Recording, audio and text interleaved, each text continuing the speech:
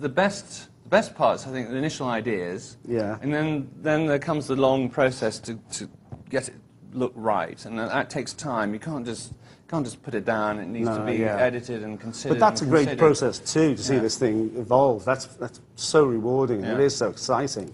It is like Christmas morning. You wake up and say, God, to get into the when book. You've got there, it's a great it's process, fantastic feeling. I think the worst parts are probably, editing. Yes, editing can. Editing can pull you down every now and then. I think the other thing is you often feel that it's not finished. You want to keep on working on it, and you have to let go at some point. It is that old art school thing, is you've got to let it go at some point, because you will always go back. And of course, one of the problems is we'll never see that book as anyone else sees it when they first come to read that book. We'll never see that book as we see all the other versions. So for us, in our mind, it's still, oh, maybe we should have put that back in, or maybe so it is always in our minds, it's still being worked. So that's a very frustrating part of it, of being a writer, I think.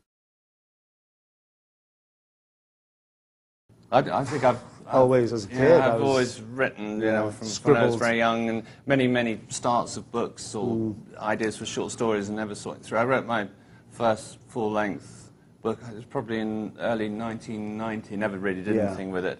That was a good book. Yeah, but then working in the city, I mean, I used to write business plans and public documents and things, and it's not that not creative in the true sense of the word. So I've always but it requires that kind of thing. It does require, you know, there's a lot of those sort of deals with a high level of, as they say, art of bluff involved. Yeah, so there's a lot of that. Very creative thinking. Some of those business plans were absolute fiction. Yeah, they were. Yeah, so it's, no, and for me, as I say, I was always sort of a kid, sort of scribbling and writing and stuff. But I started writing. I guess when I left school, you know, there's that whole thing. A few years, fancy yourself as a poet or something.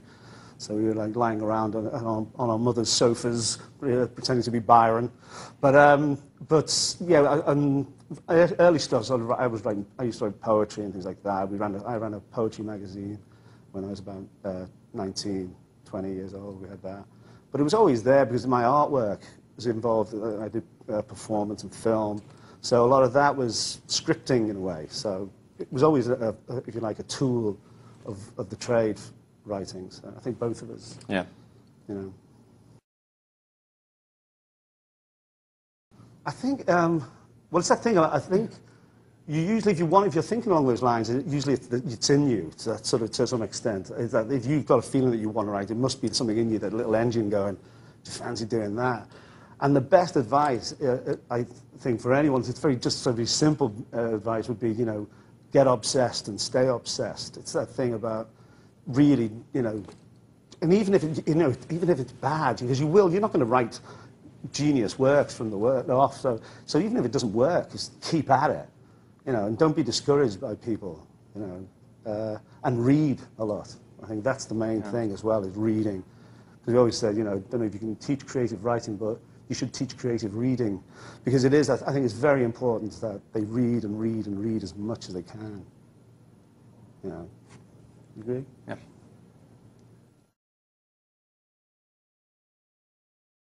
I think just constant encouragement. Yeah, yeah.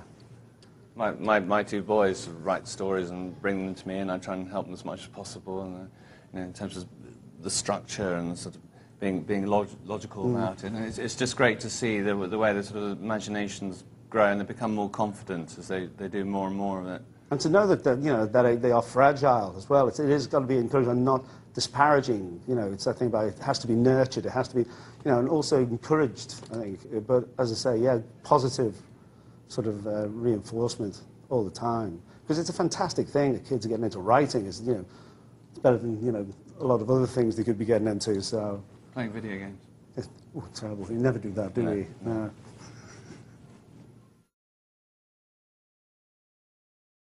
Well, it's in terms of the series, the Tunnels series, it's the next episode, as it were. Yeah. And it follows the story of Will Burroughs as he goes on. I think I could say deeper into the deeps. Yes, deeper into the deeps.